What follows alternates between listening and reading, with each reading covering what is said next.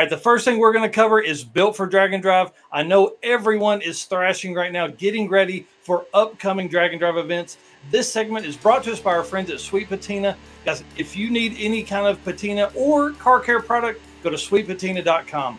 The first vehicle we're going to cover is Red Hat Scotty, the dude, and Noah of Questionable Performance Solutions, building a brand new car for Race Week, or Rocky Mountain Race Week 2.0. Guys, this will be the first drag and drive event that they have attended without the rickety rocket. That's right, Scotty has decided to not do anything questionable on the rickety rocket. They are going full out on the cage on it, which meant they would not have that car ready for Race Week. They're not going to miss a drag and drive. This new car is simply a thrown together hodgepodge of extra parts from other builds.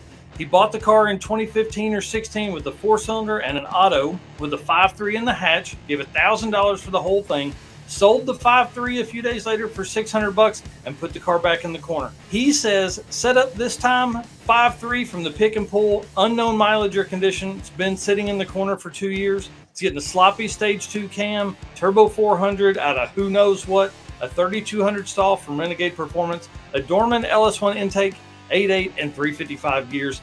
Guys, the goal for them on this car is shooting for high 12s in the quarter mile, and they are packing their dry nitrous kit for the last day to see if it can go mid to high 11s.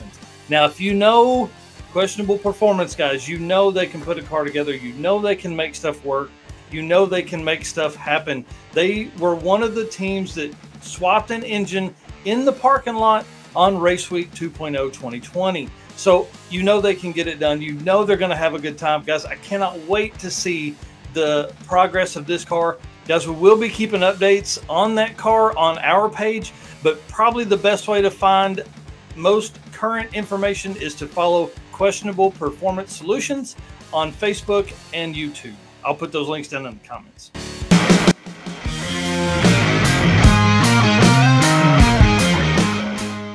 All right, guys, next up is Mike Chenoweth with the Roadrunner that you guys know is famous now for hitting the deer at the end of Midwest Drags at Edgewater Motorsports Park.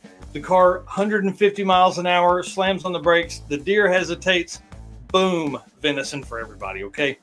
Now, Mike's on the waiting list for Drag Week, but he says he is working to attend that at all costs.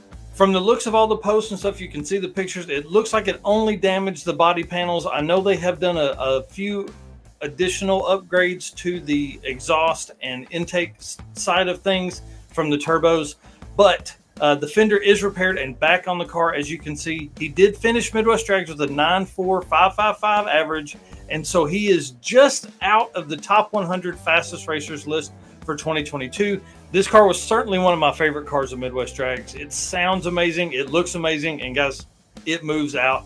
Best pass that he turned in on Midwest Drags was a 9.106. If he can keep that kind of time, he most likely will stay in the top 100, but will be very, very close to being on the bubble.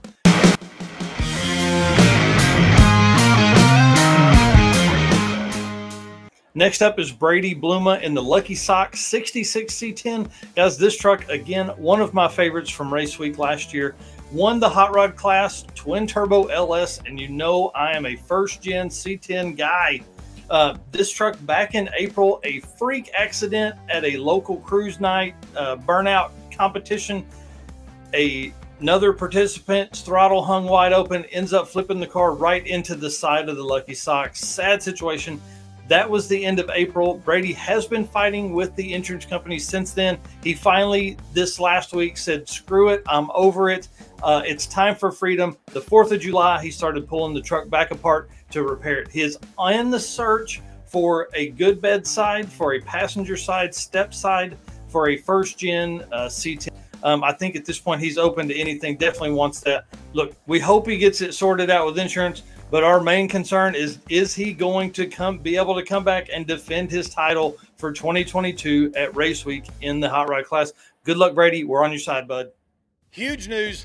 Drag and Drive Addiction is hosting an end-of-the-year awards show at PRI 2022. We want to reward you racers for your hard work throughout the year. the fastest 100 list, 9 through 14 second top 25, the regional list, the 8th mile list. This is our way to say thank you so much for what you do. Thank you for laying it out, putting it on the line to make these lists. You know what you gotta do? You gotta turn to 11. You gotta turn it up. Go follow Drag and Drive everywhere, Facebook, Instagram, YouTube, or find us on the website, dragandrive.com, for the full lists of lists.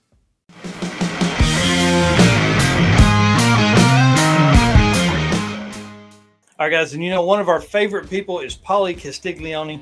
It's a crazy story. If you've seen the pictures the last couple of days, makes the entire week. His last pass of the week is a good one. Gets to the end of the track and the motor lets go. I mean, talk about a motor staying together just long enough. In the pictures, you'll see some of the damage that was done. Here is the update from him. He said the crank is at Storm Crankshaft in Yonkers, New York. Hadn't heard back yet, but hopes they can cut it and polish it and it'd be good to go. The block looks like he cracked number 1 cylinder. So number 1 cylinder is going to get a sleeve. He's got new rods, Carrillo I-beam rods from Howard's Cam. Lifters are on the way to get refurbished. Here's what happened. And the great thing about Paulie is he owns it. This was the first engine that he had put together, okay? His engine builder, Frankie Ford, which he said it was actually shocked it lasted the week. So turns out, here's what Paulie said. Turns out I put the wrong bearings in the motor. I did freshen it up myself. This was the first time, and I did all the ordering and assembling. They were standard cut.